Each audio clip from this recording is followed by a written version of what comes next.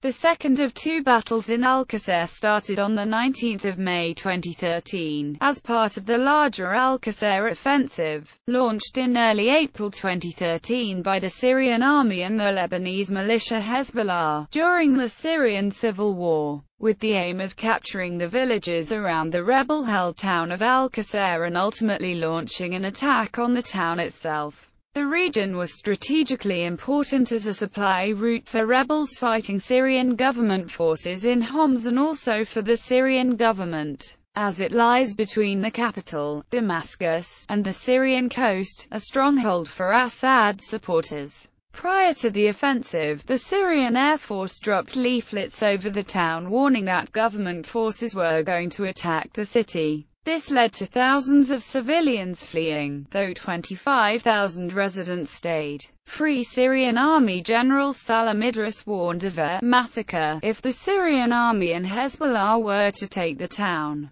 During the final days of the battle, Hezbollah forces and rebels negotiated a withdrawal plan, in which the rebels and civilians could evacuate the town through a narrow corridor without being attacked. On 5 June, after 2 weeks of fighting, the Syrian army and Hezbollah regained control of al-Qusayr as the last rebel contingents retreated.